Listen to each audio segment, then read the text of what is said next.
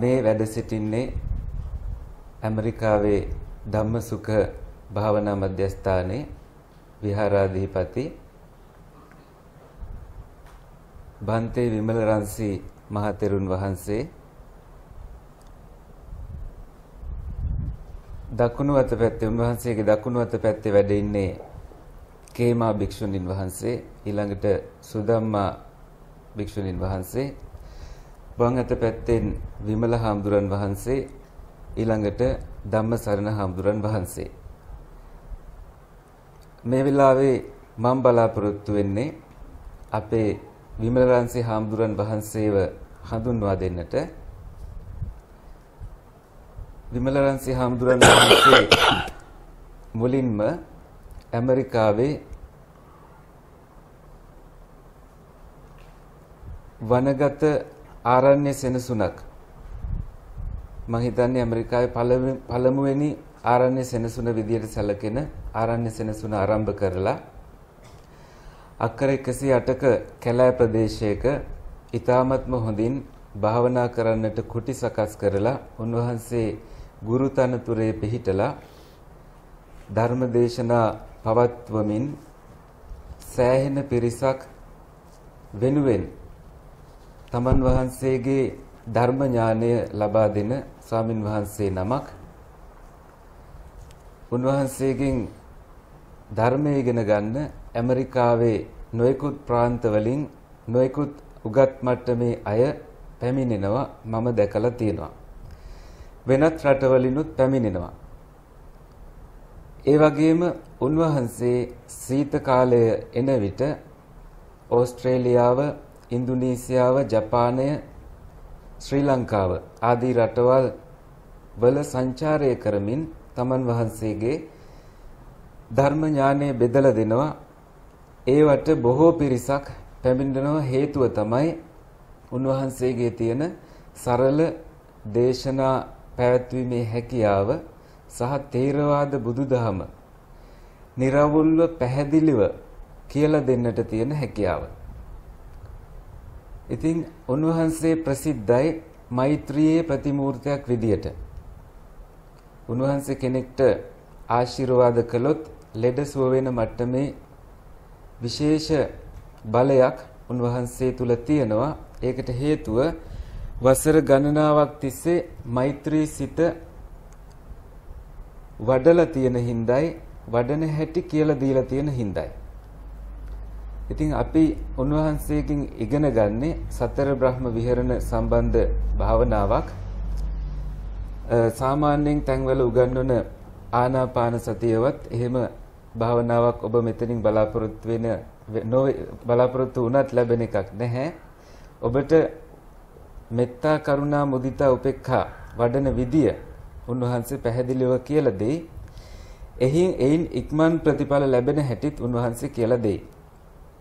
හොඳයි මම එතනින් නතර කරන්නම්. This is most venerable Bhante Vimalaramsi from Dhammasukha Meditation Center in Missouri in the United States. Sitting next to him is Venerable Sister Kema and Sister Sudhamma, and on my left Venerable Bhante Vimala and Bhante Dhammasarana are here to participate in the retreat. Bhante Vimalaramsi has established his own meditation center. It is a forest center in Missouri, and it's about 108-acre area. Am I right? 103. 103 acre area. Some logistics have to change here and there. And I have seen many people from all over the United States coming to learn under him because his teachings are very simple and easy to understand, and everybody likes him because Bhante starts by teaching you how to smile, how to practice generosity by giving you a smile away. That is the first technique or first teaching you will get from him. You may have attended many retreats in the past, but still from him you will learn a specific kind of meditation that includes how to cultivate a Brahma way of living, how to cultivate a Brahma Chitta, Brahma mind. During this retreat, you will learn from him how to lead a Brahma way of life.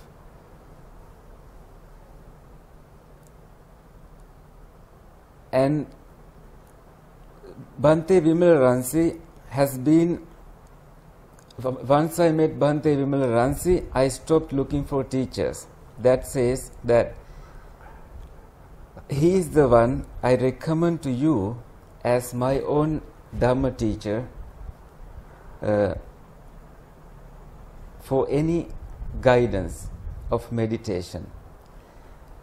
And he is traveling all over the world when it comes to the winter in Missouri. It's a very hard winter over there. He escapes the winter, and by that opportunity, people in Indonesia, in Australia, in places in Japan, they get teachings from him, and I have seen people coming to listen enthusiastically, and with there is a high competition to attend to his retreats. And in Sri Lanka this time, this is the 4th retreat we are organizing, and as soon as I announced that we are doing this retreat, the retreat was full within 2 hours of announcement. So this is how he became quite popular in Sri Lanka just within 2 years of a short time of visit. So I stopped there. I think it is the time for Bhante to talk, and I will be the translator from my capacity. And please help us going with a silent mind and silent atmosphere. Please turn off your mobile phones and hand them over to me. So I will make sure that you will get them back when you leave the retreat premises. All the other instructions will follow from Bhante's talk. Thank you. So what I'm going to do is give you the instructions in the meditation. Mama obata bhavanawe upadesh dennatai yanne. When you practice loving kindness meditation, you first start by sending loving and kind thoughts to yourself. Oba maitri wadanakota issellama tamantai maitri wadanna one.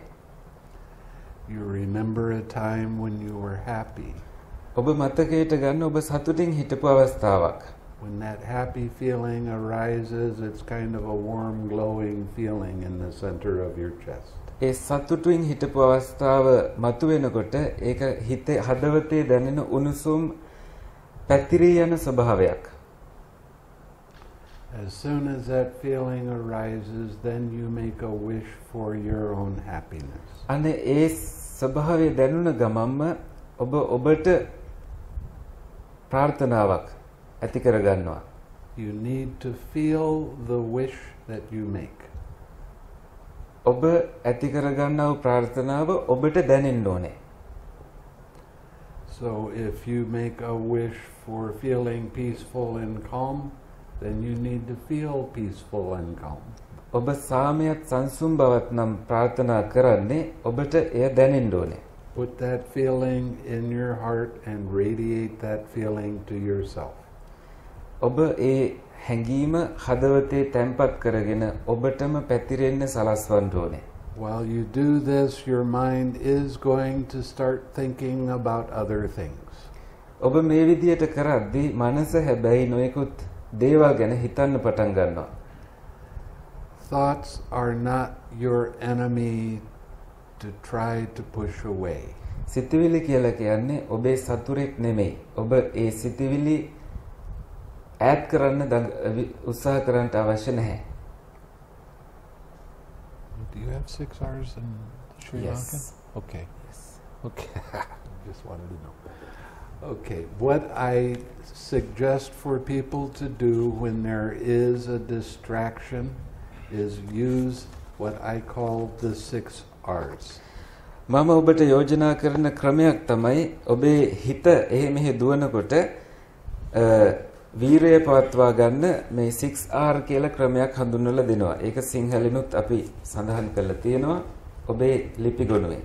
That is, you recognize that your mind is not on your object of meditation. ඔබ ඉස්සෙල්ලාම කරන්නේ ඔබේ මනස භාවනා අරමුණේ නැහැ කියලා හඳුනා ගන්න එක. You release that distraction. ඔබ දෙවනුව එයින් හිත මුදවා ගන්නවා. The way you release it is by not keeping your attention on it. ඔබ මුදවා ගන්නේ ඒ පිළිබඳව අවධානය ඉවත් කර ගැනීමෙන්. Now you relax that tension and tightness in your head. ඔබේ හිස ප්‍රදේශයේ තියෙන ආතතිය, තදගතිය ඒත් එක්කම සැහැල්ලු වෙන සලස්වන්න ඕනේ. This is probably the most important part of the meditation. මේ සැහැල්ලු වෙනවා කියන එක තමයි භාවනාවේ වැදගත්ම අංගය. That relaxing of the tension and tightness in your head lets go of craving. ඒ සැහැල්ලු වීම තුළින් තෘෂ්ණාව ඉවත් කර ගැනීමේ අවස්ථාව ඔබට ලැබෙනවා. Right after that, you need to re-smile. ඒත් එක්කම ඔබ මද සිනහාවක් ඇති කර ගන්න ඕනේ. I say re-smile because you should be smiling anyway.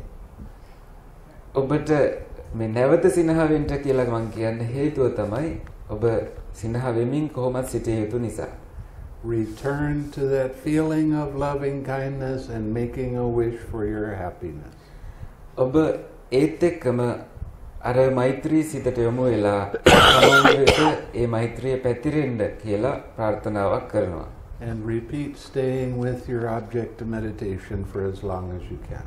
ඔබට හැකි පමණ ඒ භාවනා අරමුණේ, ඒ කියන්නේ මෛත්‍රිය තමන් වෙත පැතිරුවමින් ඔබ හැකි පමණ කාලයක් ඉන්නවා. It doesn't matter how many times your mind gets pulled away. කොච්චර ඔබේ හිත කොයිතරම් වෙලාවක් කොයිතරම් අවස්ථාවලදී ඉවත යනවද කියන එක ගානක් නෙමෙයි. Every time you use the 6 R's and gently come back to your object of meditation. මේ ක්‍රම 6 අනුගමනය කරලා ඒ හිත ඉවත යන හැම වෙලාවකදීම නැවත ඔබට භාවනා අරමුණට එන්න පුළුවන්. Okay, you have in your little thing there a thing on the 6 R's, and you don't want to be repeating what the 6 R's are. You want to do what the 6 R's say. මේ වචන 6 දැන් recognize, release, relax, re-smile, return, repeat කියලා ඔබ ඔළුවේ කියන්න ඕන නෑ. ඔබ ඒ කරන්න තියෙන දේ කරන්නයි ඕනේ. ඒක සිංහලෙන් හොඳට ඉගෙනගෙන ඔබ දන්න භාෂාව ඉගෙනගෙන ඒක කෙරෙන්න සලස්වන්නයි ඕනේ ප්‍රායෝගිකව. So if your mind gets distracted 50 times in your sitting and 50 times you use the 6 R's and relax and come back, that is a good meditation. ඔබේ හිත 50 වතාවක් ඉවතට ඇදලා යනවා නම් භාවනාවට ඉඳගෙන ඉඳිද්දී ඔබ ඒ 50 වතාවෙදිම මේ ක්‍රම 6 ස්වාභාවිකව අනුගමනය කළොත් ඒ හොඳ භාවනාවක්. When you're sitting in meditation, please do not move. භාවනාව ඉඳගෙන ඉඳිද්දී සෙලවෙන්න එපා. For any reason. කිසිම හේතුවකට. You can move as much as this picture moves. මේ බිත්තියේ ඉල්ලලා තියෙන චිත්‍රයේ ප්‍රමාණයට හෙල්ලෙන්න පුළුවන්. ඒ කියන්නේ මේක හෙල්ලෙන්නේ නැහනේ. නොහෙල්ලීම ඉන්න ඕනේ. Which says don't move. හෙල්ලෙන්න එපා කියලා ඒක සෙලවෙන්න එපා. Sit with your back nicely straight. පිටකොන්ද කෙලින් ස්වාභාවිකව කෙලින් තබාගෙන ඉඳගන්න. Don't wiggle your toes, don't wiggle your fingers, don't scratch, don't rub, don't change your posture. ඇඟිලි මෙහෙ සොලවන්න එපා, කසන්න එපා, ඉරියව් වෙනස් කරන්න එපා. ඔය කිසිම දෙයක් නොකරයි ඔබ භාවනාව තුල ඉන්න ඕනේ. Now When you're sitting like this, there can be some sensations that arise in your body. ඔබ භාවනාවට ඉඳගත්තාම ඔබට ශරීරයේ දැනෙන නොයෙකුත් වේදනාවන් විඳීම් දැනෙන්න ගන්නවා. Sometimes it's an itch, I want to cough, heat, vibration, sometimes pain. සමහර වෙලාවට ඔබට කහින්න හිතෙනවා, සමහර වෙලාවට කසන්න හිතෙනවා. එහෙම නැත්නම් උණුසුම් ගතියක් දැනෙනවා. ඔය ඕනෙම දෙයක් වේදනාවක් ඕන දෙයක් දැනෙන්න පුළුවන්.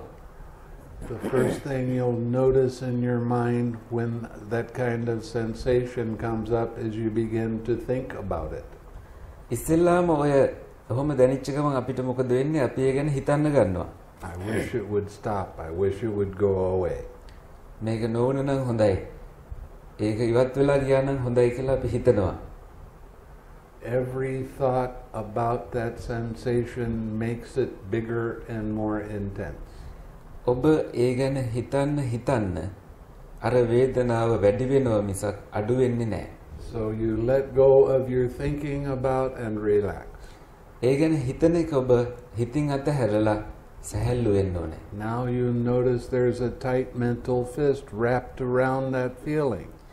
ඔබ එතකොට හඳුනා ගන්නවා තද මානසික බැම්මක් ඒ දැනීමත් එක්ක බැඳිලා තියෙනවා කියලා.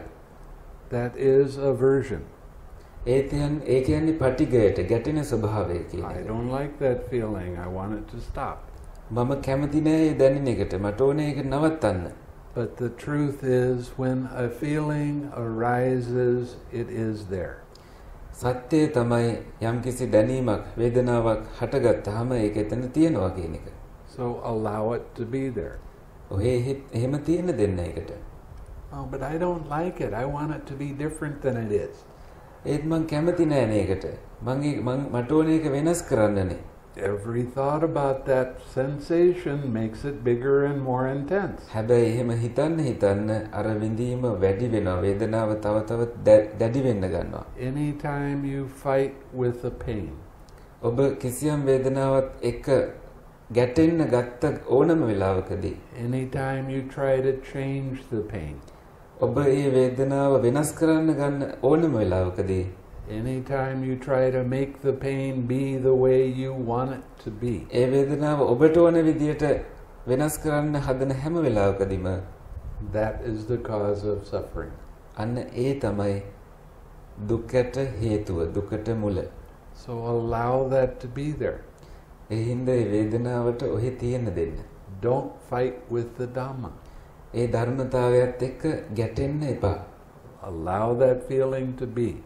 ඒ විඳීමට ඔහි තියෙන්න දෙන්න. ඒ වේදනාවට ඔහි තියෙන්න දෙන්න. නිදහස දෙන්න. Relax the tightness in your head. Smile. Come back to your object of meditation. ඔබේ හිස ප්‍රදේශයේ තියෙන ඒ විඳීමත් එක්ක ඇති වුණු තද ස්වභාවය සැහැල්ලු කරලා ඔබේ භාවනා අරමුණට නැවතෙන්න.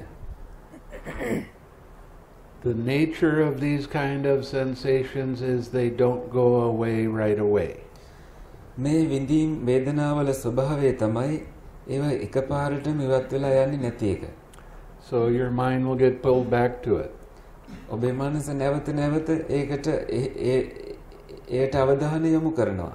So you let go of your thinking about and relax. ඔබ වෙන්න ඒ ගැන හිතන එක නවත්තලා නැවත සැහැල්ලු වෙනවා.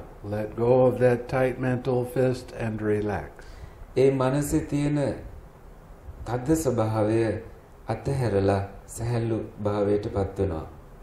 Gently come back to your object of meditation. මෘදුව ඔබේ භාවනා අරමුණට නැවත ඔබ පැමිණෙනවා.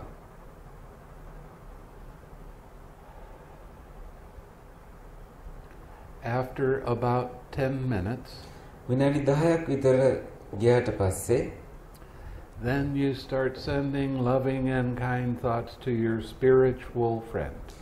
ඔබ ඔබේ කල්යාණ මිත්‍රයෙක් තෝරාගෙන ඒ කල්යාණ මිත්‍රයාට මෛත්‍රී සිත යොමු කරන්න පටන් ගන්නවා. A spiritual friend is someone that you respect very much and you wish them happiness. කල්යාණ මිත්‍රය කියලා කියන්නේ ඔබ ඊටාම ගරු කරන ඔබ විසින්ම එයට සතුට ප්‍රාර්ථනා කරන්න තරම් හිතෙන විදිහේ යහළුවෙක්. කල්යාණ මිත්‍රයෙක්. For this training period, you pick someone of the same sex. ඔබ මේ පුහුණු වෙන කාලය ඇතුළත ඔබේ කල්යාණ මිත්‍රයා ඔබ ස්ත්‍රී කෙනෙක් නම් ස්ත්‍රී කෙනෙක් තෝරා ගන්න, පුරුෂ කෙනෙක් නම් පුරුෂ කෙනෙක්ව තෝරා ගන්න. And not a member of your family. පවුලේ සමාජිකයෙක් තෝරගන්න එපා. Members of the family we will do later, but not right now. පවුලේ සමාජිකයන්ට මෛත්‍රී සිත යොමු කරන එක අපි ඒක කරන්නේ පියවර ගණනාවක් ගියාට පස්සේ, දැන් නෙමෙයි. So pick someone that you respect very much and you sincerely do wish them well. කවුරු හරි තෝරගන්න ඒ කෙනා ඔබව සතුටු කරන ස්වභාවය වගේම ඔබ ගරු කරන කෙනෙක්. ඔබ ඒ අයට අවංකවම සතුට යහපත ප්‍රාර්ථනා කරන්න පුළුවන් නම් එහෙම කෙනෙක් තෝරගන්න. So you put them in your heart and radiate that loving feeling and wish to them. ඔබ ඒ අයව ඒ කෙනාව ඔබේ හදවතේ තැන්පත් කරගෙන ඒ කෙනාට ආදරය, කරුණාව, මෛත්‍රී සිත යොමු කරන්න පටන් ගන්න. I want you to sit no less than 30 minutes. විනාඩි 30කට වඩා ඔබ ඒ පළවෙනි හිඳ ගැනීමේදී ඔබ හිඳ ගන්න ඕනේ.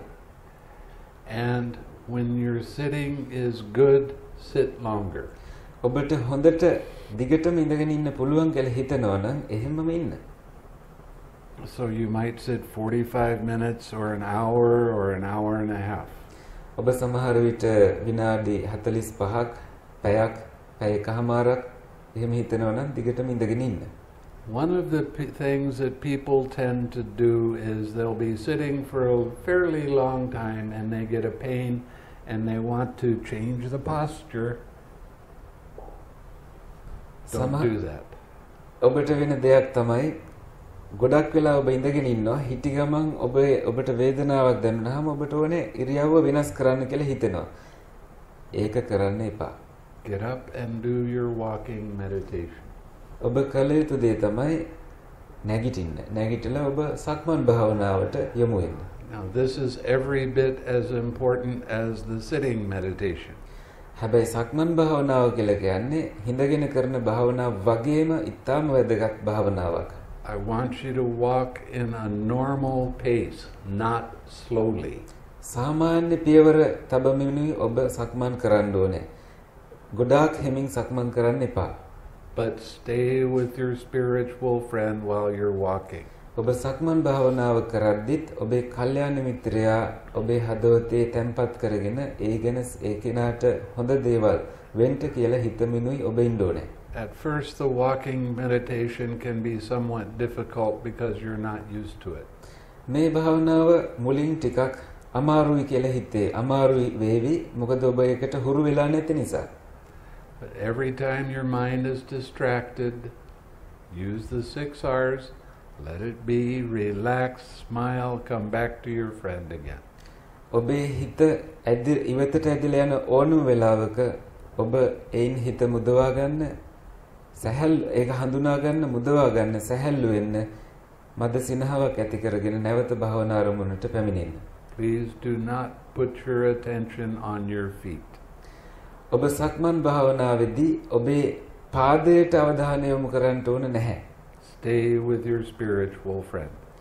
ඔබේ කල්යාණ මිත්‍රයා සමගයි ඔබ ඉන්න ඕනේ. ඒ පිළිබඳ අවධානයයි තියෙන්න ඕනේ.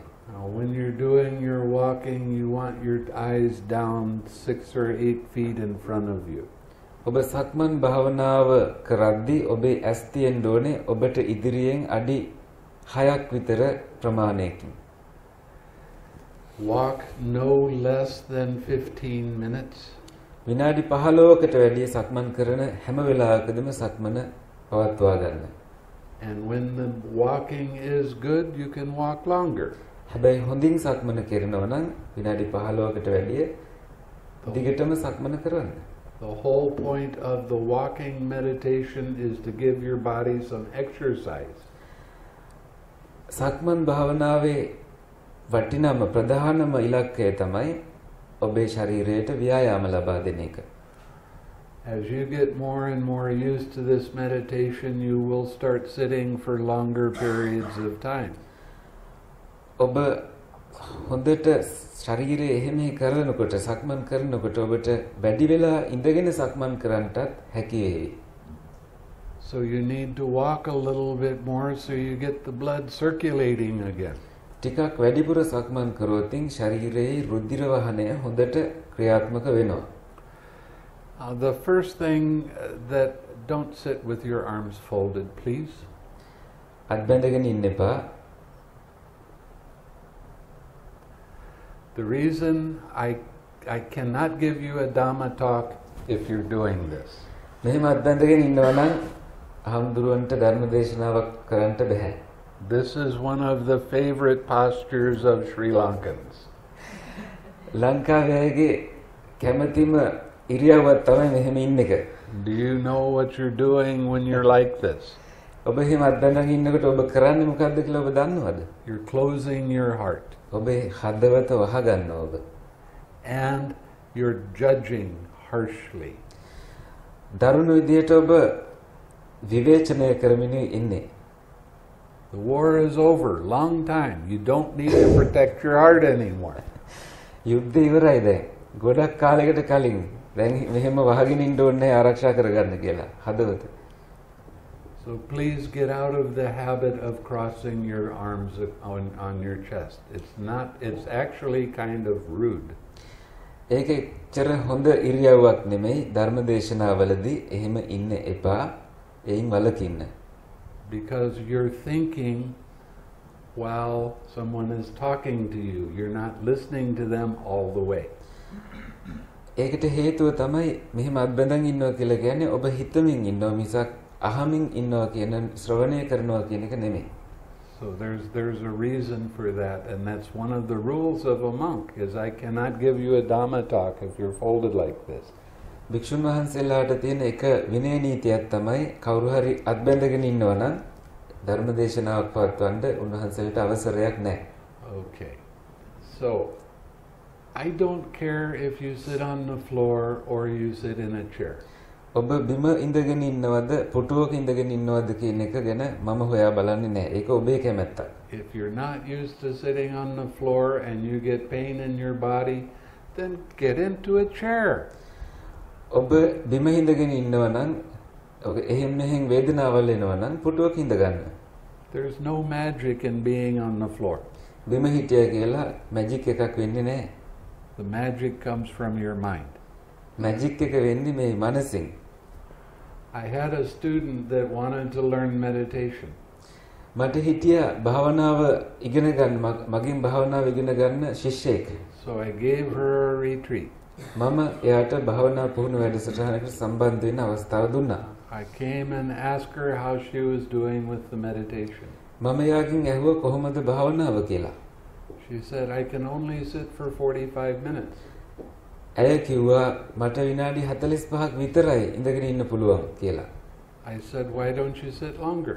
මං ඇහුවා ඇයි ඊට වඩා ඉඳගෙන ඉන්නේ නැත්තේ කියලා.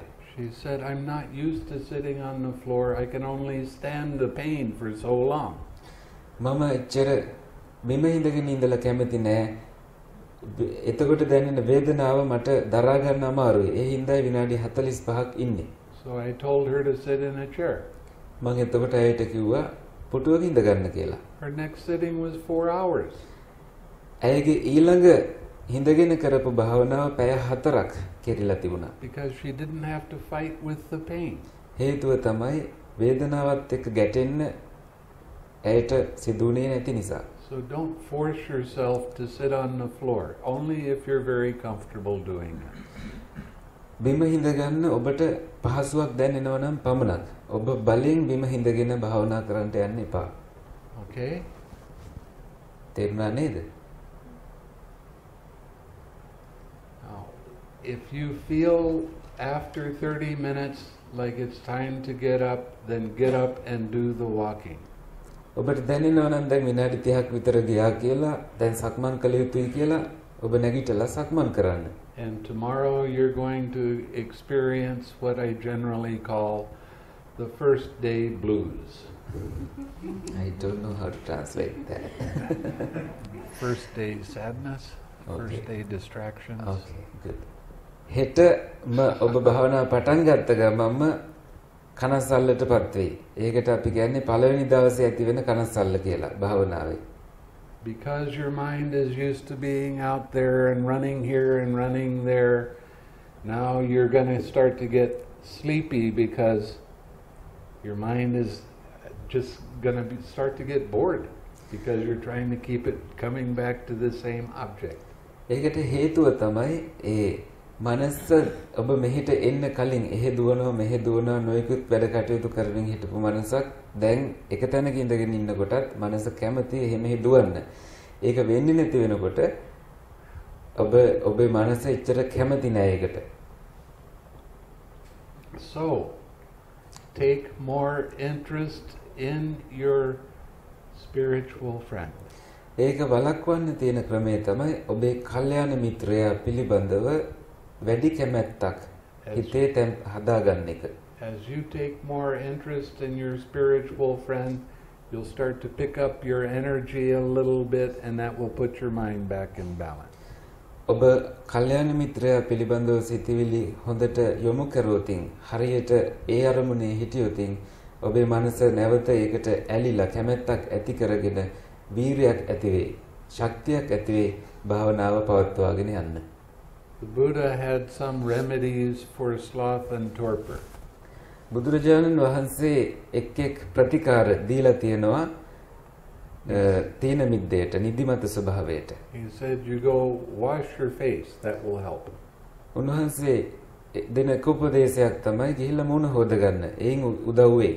He also said, you can pinch your earlobe really, really hard. උන්වහන්සේ තවත් උපදේශයක් දීලා තියෙනවා කම්පෙත්ත අල්ලගෙන තදින්ම මිරිකන්න කියලා. But I've never found that to work. හැබැයි මම තේරුම් අරන් තියෙනවා මට නම් ඒක උදව් වෙන්නේ නැහැ කියලා. Maybe their earlobes were so long they could really grab them tight.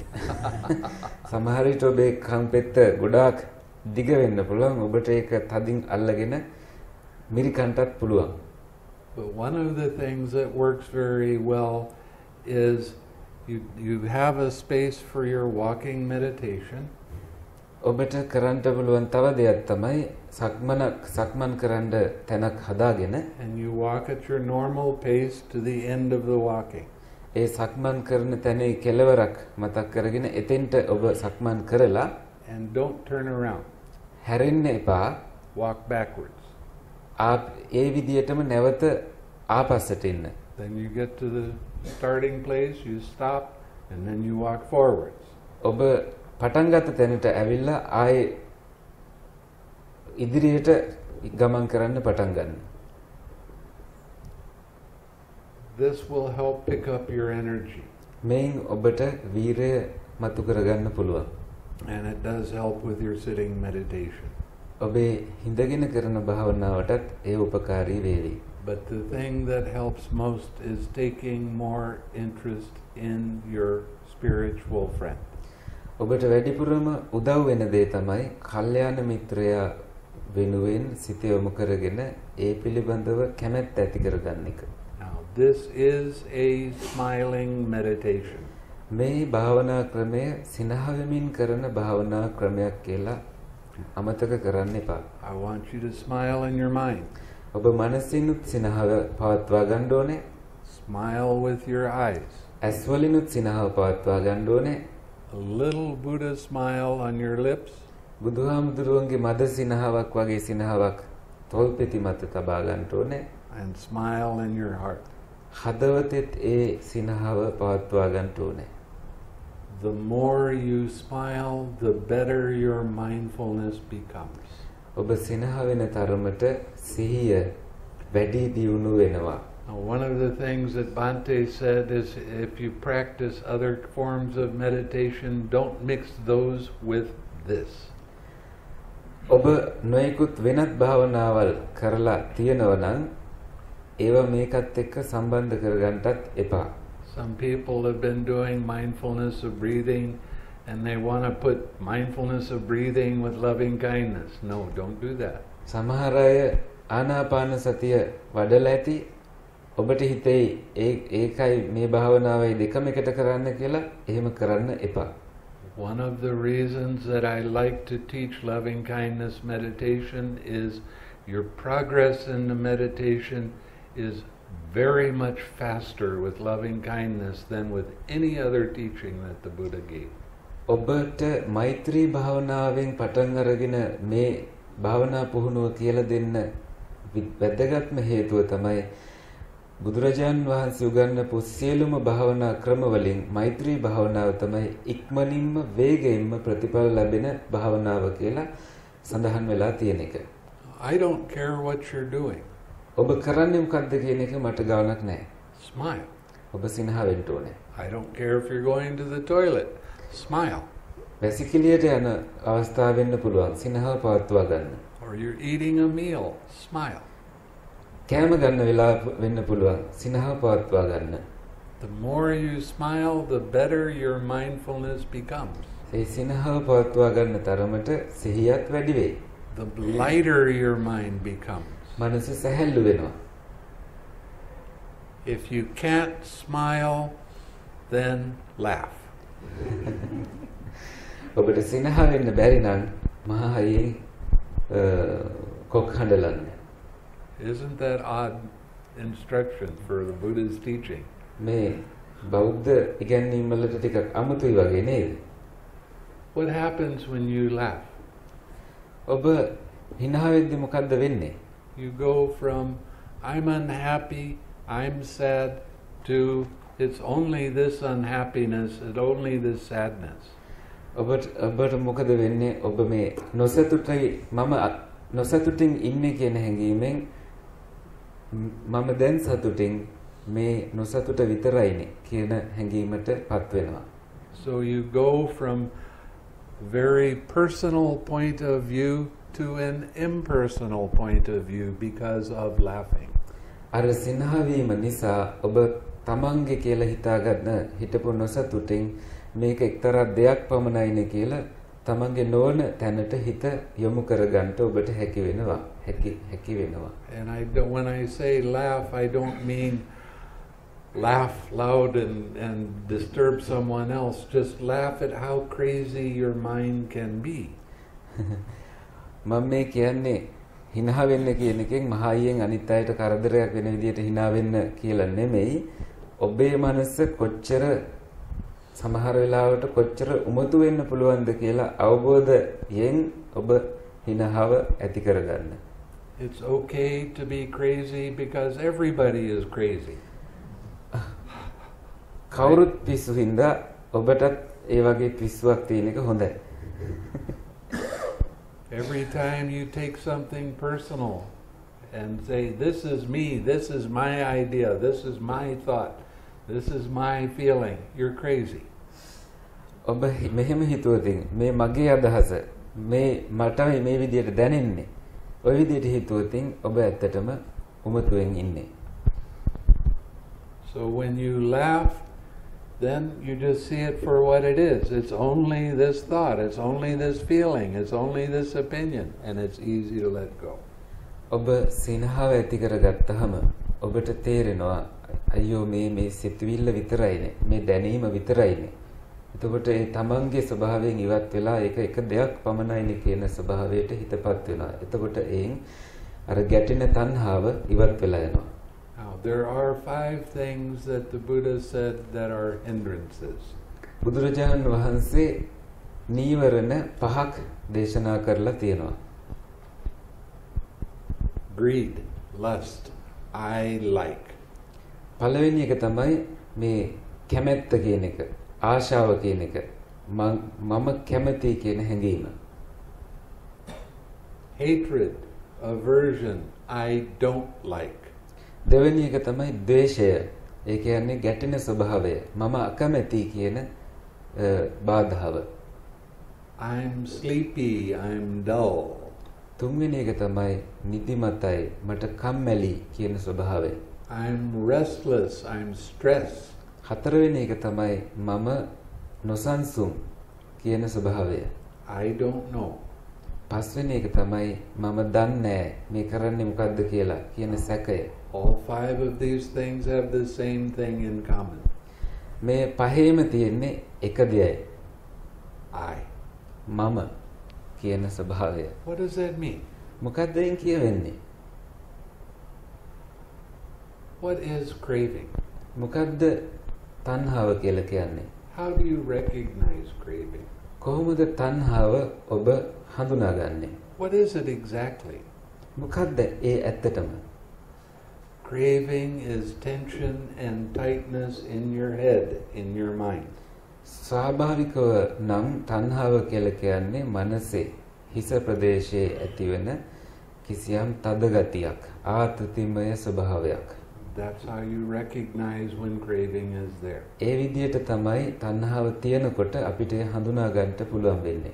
Craving is the I like it or I don't like it mind. තණ්හාව කියලා කියන්නේ මම කැමති හෝ අකමැති කියන මනස. Every time you have a distraction arise, ඔබේ මනස ඉවතට ඇදලා යන බාධකයක් ඇති වෙන හැම වෙලාවකම there is craving. තණ්හාව තියෙනවා. A feeling arises. යම්කිසි වේදනාවක් ඇති වෙනවා. It's either pleasant, painful, or neither painful nor pleasant. ඒ වේදනාව සුවදායක එකක් වෙන්න පුළුවන්, දුක්ඛදායක වෙන්නත් පුළුවන්, ඒ දෙකටම නැති වෙන්නත් පුළුවන්. Right after that feeling arises, craving arises. ඒත් එක්කමයි තණ්හාවත් ඇති වෙන්නේ. Craving is that tension and tightness in your head, in your mind. ඒ තණ්හාව කියලා කියන්නේ මනසේ හිසේ තියෙන ආතතියත් තද ගතියත්. Right after that, you have clinging arise. ඒත් එක්කම තමයි උපාදානය, දැඩිව ඇලෙන ස්වභාවය ඇති වෙන්නේ. Then you have your habitual emotional tendency arise. ඒත් එක්කම ඔබේ පුරුදු ස්වභාවයන් හටගන්න පටන් ගන්නවා. භව පුරුදු කියලා කියන ඒවා. And then you have the birth of action, and then you have sorrow and lamentation and the rest. අන්න ඒත් එක්කමයි ඔබ ඒකට ක්‍රියාත්මක වෙන්න පටන් ගන්නෙ. එහෙම වෙනකොටම ශෝකය, දුක, වේදනාව, දුම්නස ඔක්කොම හට ගන්නවා. Okay, you're made up of 5 things. ඔබ සකස් වෙලා තියෙන්නේ දේවල් පහකින්. You have feeling. ඔබ You have body. ඔබ තුල තියෙනවා ශරීරය කියලා එකක්. Feeling. වේදනා කියලා තියෙනවා. Perception. සංඥා කියලා තියෙනවා. Perception is the part of the mind that names the feeling. සංඥා කියලා කියන්නේ ඔබට දැනෙන දේවල් නම් කරන කෙනා. You have thoughts. ඔබ තුල තියෙනවා සිතුවිලි. You have consciousness.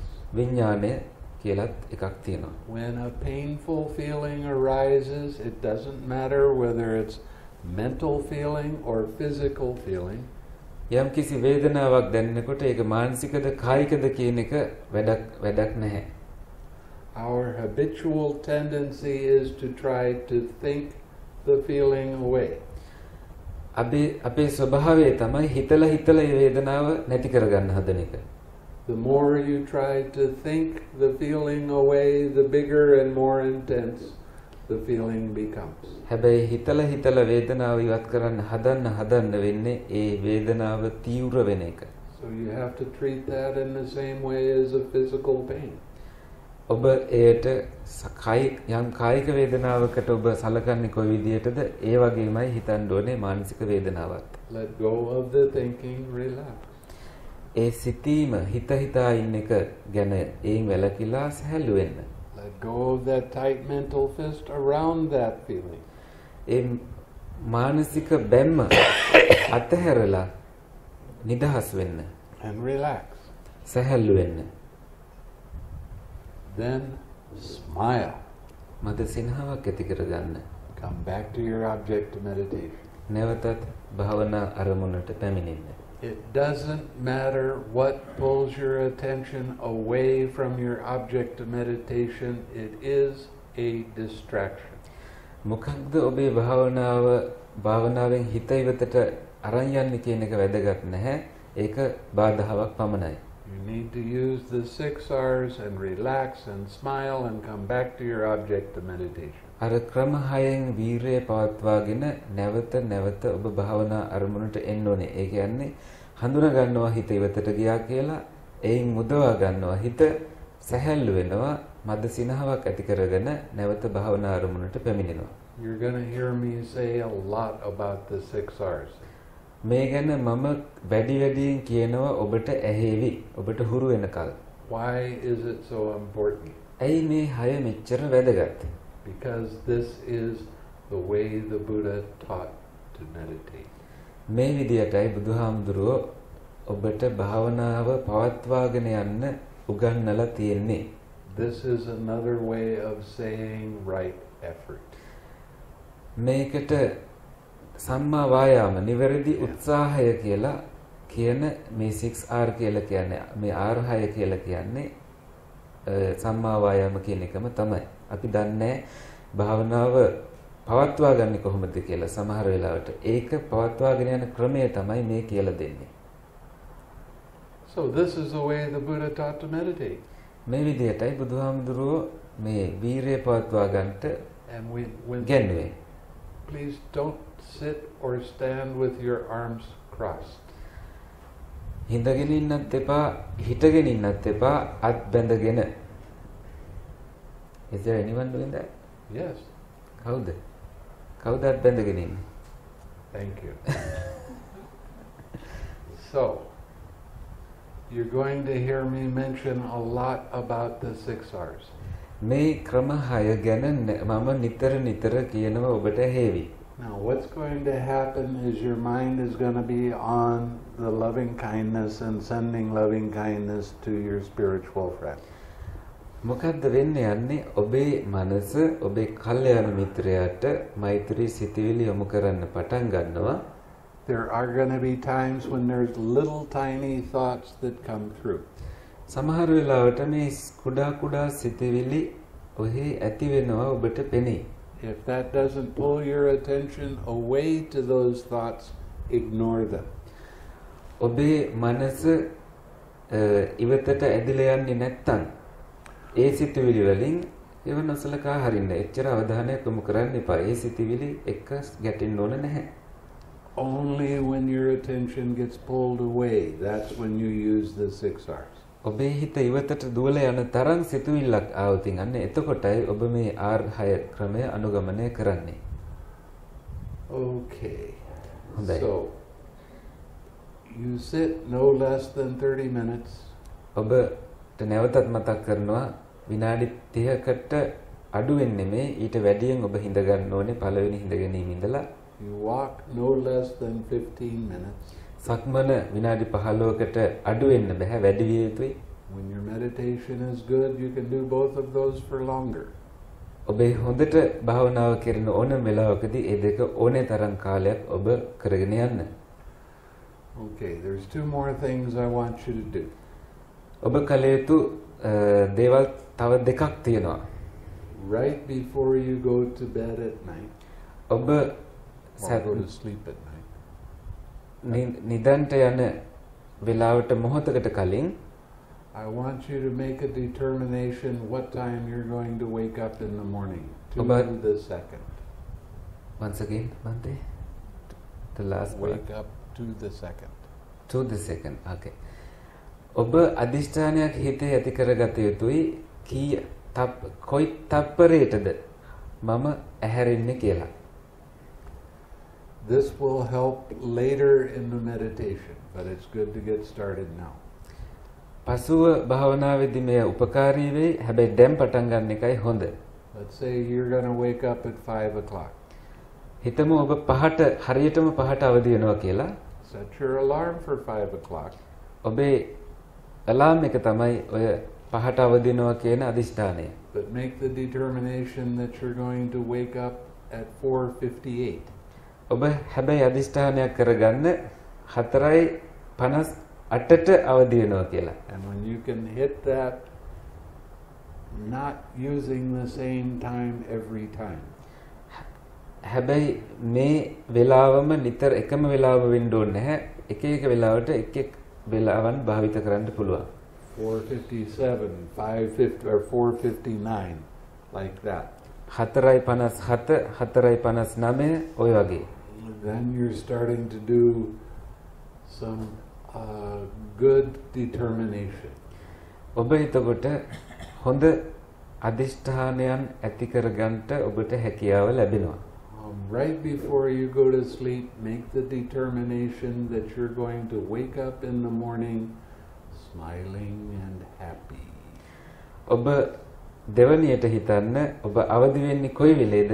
ඒ අවදි වෙන වෙලාවට සිනහවෙන් සහ සතුටින් අවදි වෙනවා කියලා. Just keep it going. එහෙම වුණාම එය දිගටම පවත්වාගෙන යන්න. Okay? තේරුණා නේද? What time is it? වෙලාව කීයද? 10 minutes for 8 o'clock. 7:50. Okay. Huh? Oh. The spiritual friend has to be someone that's alive. ඔබ තෝරා ගන්න කල්යාණ මිත්‍රයා ජීවතුන් අතර ඉන්න කෙනෙක් විය යුතුයි. Sri Lanka, it's easy to have spiritual friends. There's so many monks and nuns around. ලංකාවේ කල්යාණ මිත්‍රයෝ තෝරගන්න එක හරි ලේසියි. මොකද භික්ෂුන් වහන්සේලාත් භික්ෂුණීන් වහන්සේලාත් සෑහෙන ඉන්න නිසා. But if you have a friend that you want to send it to them. ඔබට හැබැයි ඔබේම යාළුවෙක් ඉන්නවා නම් මෛත්‍රී සිත යොමු කරන්න ඕනේ කියලා හිතෙන එයාට ඒක යොමු කරන්න. හැබැයි එක යාළුවයි. But for this training period, not a member of your family. මේ හම්දුරු උපදේශ දෙයි වෙනස් කරනවා නම් හැබැයි දැනට ඔබ තෝරාගත යුත්තේ පවුලේ කෙනෙක් නෙමෙයි. පවුලේ නොවන කෙනෙකුයි තෝරා ගන්න ඕනේ. Okay.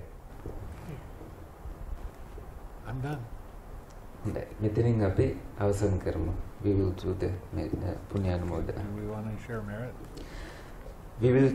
You have a paper that teaches you how to share merits. Please take it out from your folder. පුණ්‍යානුමෝදනාව කරන කොලය ඇති ඔබට දීලා ඔබේ ලිපි ගොනුවේ ඒක අතට ගන්න. Where is it? I don't know. Yeah. Okay, I found it. So this is that paper.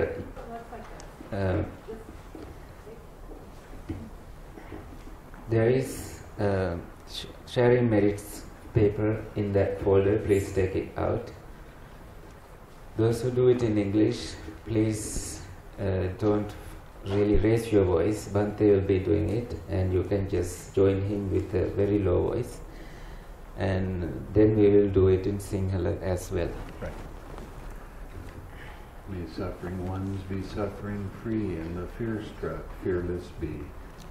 May the grieving shed all grief, and may all beings find relief. May all beings share this merit that we have thus acquired for the acquisition of all kinds of happiness. May beings inhabiting space and earth, devas and nagas of mighty power, share this merit of ours. May they long protect the Buddha's dispensation. Sadhu, sadhu, sadhu. Dukin pelena sattvayo dukin midetva, bien pelena sattvayo bien midetva. ශෝකයෙන් සිටින සත්වයෝ සොවින් මිදෙත්වා සියලු සත්වයෝ සැනසෙල්ල උදා කර ගනිත්වා අප මෙසේ රැස් කරගත් පින හැම සතුටක්ම ළඟා කර ගැනීම පිණිස සියලු සත්වයෝ අනුමෝදන් වෙත්වා අහසේ සහ පොළොවේ වාසය කරන බලවත් දෙවියෝද නාගයෝද මේ අප රැස් කරගත් පින අනුමෝදන් වෙත්වා ඒ හැමෝම බොහෝ කාලයක් සම්බුදු සසුන සුරකිත්වා Sadhu, sadhu, sadhu.